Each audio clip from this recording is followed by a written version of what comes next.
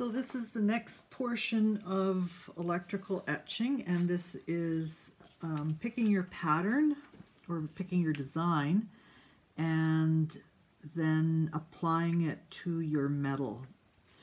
So there's a few different papers that you can use, and I'll get to those in a second. The first thing I'll talk about is your design. I'm going to be doing a repeat on 4 of the same designs here.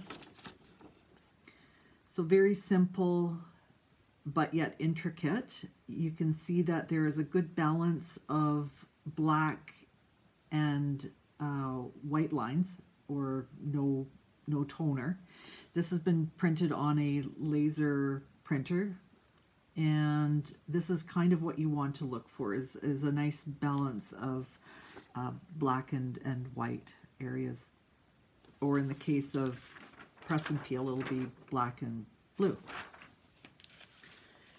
So talking about the papers, this here, and I did I did some etching yesterday just to give a little demonstration or a little example of it for today. And so this is the Glossy laser photo paper. This is what's sold as a proprietary brand paper for $12.95 for a pack of 5 of them. And as I said, you can pick up 100 of these for $21 Canadian, probably cheaper obviously in the United States. And I have the silver piece here that has this applied to it. The next one is another cheap option, and this is basically the recycled portion of an Avery label sheet. So you take the labels off, the sticky labels off, and then what's left is the non-stick layer of paper that's on the back. And it's got a bit of it almost feels like parchment paper, I guess. A little caveat though, this, I'm just going to show you here, it scratches off really easily, and so this is not the best. You can see how fragile it is. However, it also comes off very easily onto your metal, so there is that. But I don't know.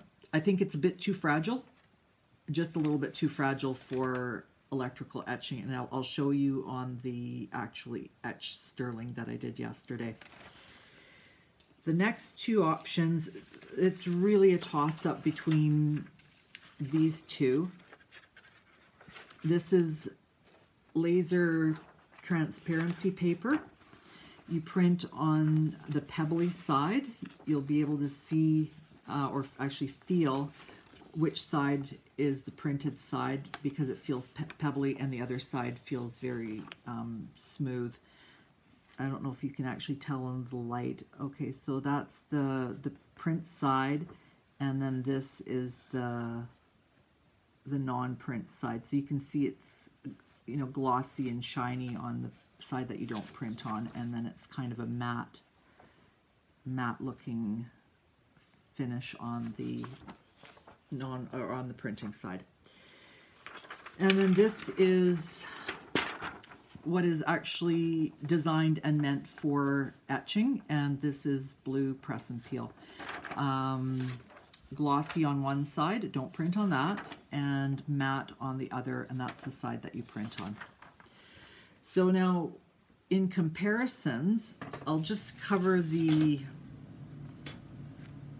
photo paper first. So this didn't even make it into the etching bath because you can see that it didn't bond to the sterling silver.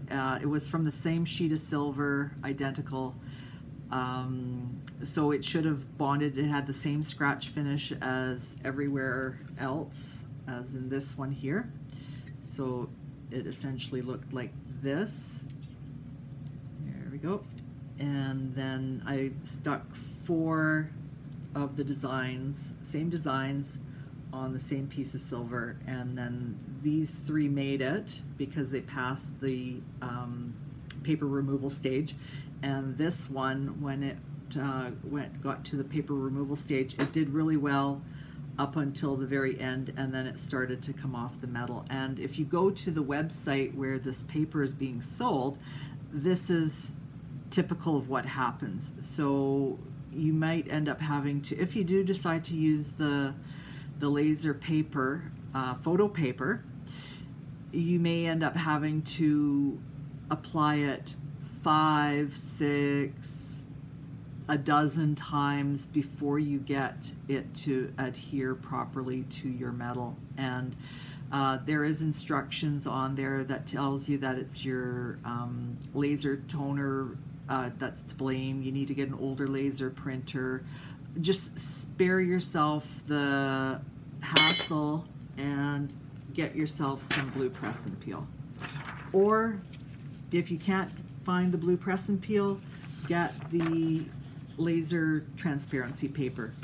Either of those two options are going to be a lot less expensive than buying the proprietary photo paper. Obviously, if you buy the photo paper, it's going to be cheaper, but you know, don't even bother with that. So now looking at I should show you what I'm going to make. So this is essentially what my end goal here is to make something like this. So this has been etched, and it has then been enameled, and then like the entire surface has been enameled. And then what I do is I take a diamond file and then scrape off all of the enamel on the surface, which leaves the enamel in the recesses. And this can be turned into any number of jewelry items. I just actually like having it to look at and hold and admire every now and then because it just looks so pretty. And I like the way that the varying depth of the etch, it's not a uniform etch, you can see that, where the blue is lighter, it's a more shallow etch, and then where it's a darker blue, it's a deeper etch. But I just love this piece. And so anyways, I'm wanting to replicate this into something that I can actually turn into jewelry. Now this is a different design, but it's the same idea. So this, if you can see this here, well, let's see here. So you can see it's actually quite pitted around the etch, and it's not a very deep etch, and it's not a very crisp etch. So this was the throwaway label paper, and I would say this is a third choice. This is fourth choice. If you can get this to adhere, it actually does a really good job, but the nuisance of adhering it is really, yeah, something to be avoided if you're just starting out, you know, learning this technique. Do yourself a favor and just go with the blue press and peel, and then you can switch over to the photo laser paper down the road when you get more comfortable with feeling out the temperatures of how much temperature, time, and pressure you need to use in order to get it to adhere to the silver. I've been etching for probably 8 years now, and this is mostly my last go-to choice of paper.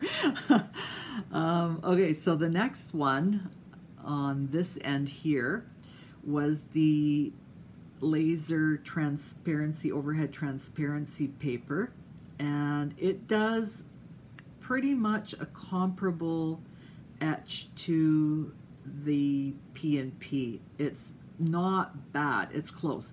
There was a bit of breakthrough, you can see up top here, with the etch going through the resist, and a little bit more here. You can see that little line there. So it's mind you, I did etch for over 2 hours, and so at that point in time the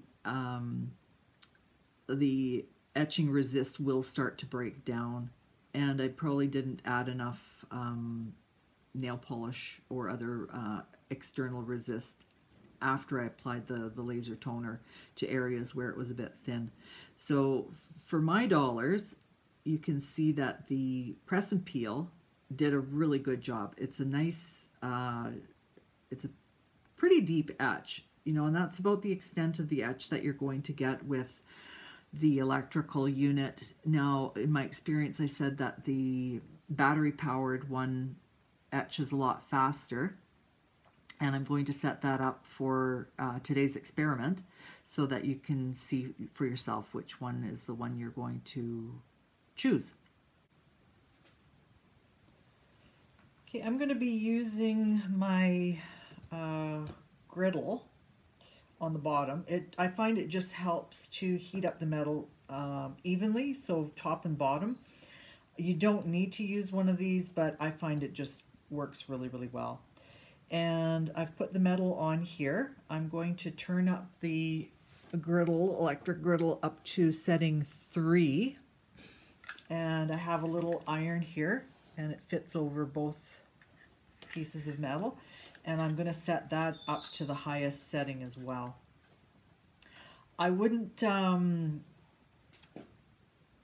probably set it up to the highest setting if you're just starting. Put it on about a number 2 setting or a woolen setting.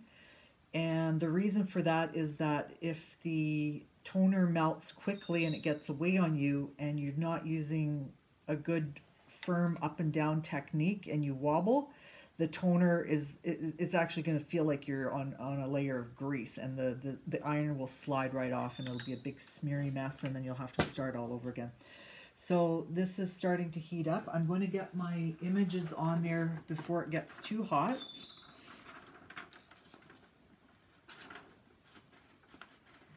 So you just cut them off of your press and peel. And I'm going to be using press and peel for all 3 images. I'm going to do 2 on 1 because it's a bigger sheet, and then 1 on the last one. The single one will probably be using the electrical unit, and the battery one will be using the... Okay, so that's getting nice and hot, and I just touched it with my greasy fingers. I can't believe I did that. Okay, well that happens. And so what I'm going to do now, instead of Okay, so if you just did a dumbass move like I did and touched your metal when you weren't supposed to, just get some isopropyl alcohol, wipe your fingerprints off of there. Okay, there, save the day. That's getting nice and hot, hopefully not too hot for me to start. And I am going to just carefully lay that down there. And the same with this one. Probably this direction here and down. Okay, next comes the iron. I'm going to use a Teflon sheet over top. You can use parchment paper. I've used parchment paper, it works good. And what you're going to want to do is a firm, straight up and down press on there. And how long you press for depends on your iron, and it depends on if you're using a griddle on there. And you want a firm press. You want that heat to get right through there. Okay, I'm just going to stop recording and then come back when it's time to peel. So once you've done your ironing, you can also go over it with an agate burnisher or a metal burnisher.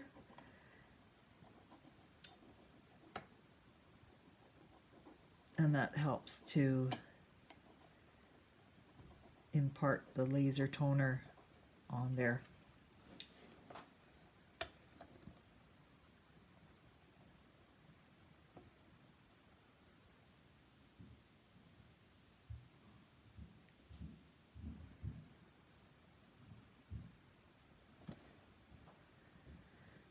So the thing I like about the laser toner is you can actually see your image and see if it's starting to smear, which you don't want. Because that means it's getting too hot.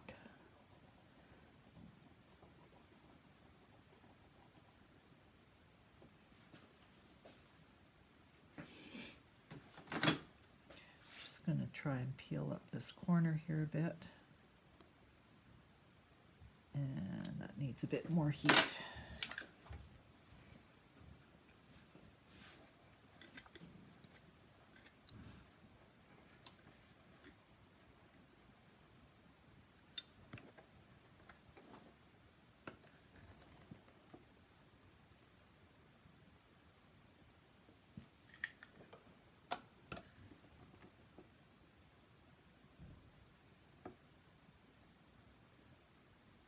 So there is instructions for the P&P, and just follow those instructions